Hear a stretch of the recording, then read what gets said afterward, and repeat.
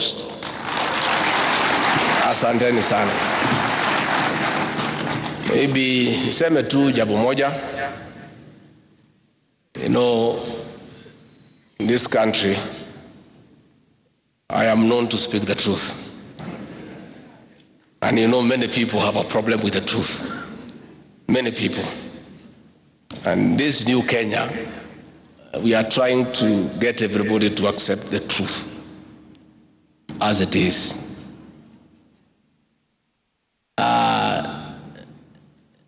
The unprovoked and unwarranted attack on the US Ambassador to Kenya, Meg Whitman, is as a result of people being allergic to the truth and the reality.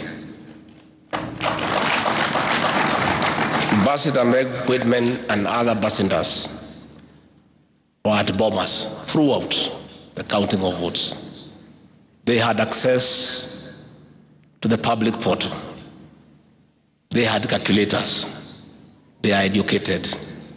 And they have done some bit of mathematics.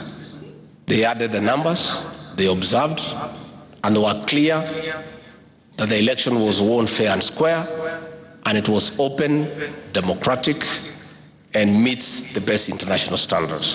What the ambassador is saying is that is the truth. So she is being attacked and vilified by saying what everybody knows.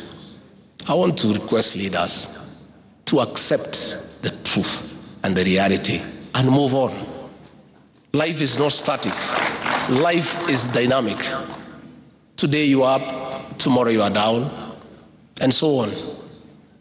Again, I want to request our leaders to exercise patriotism to their motherland. President William Ruto inherited a difficult situation.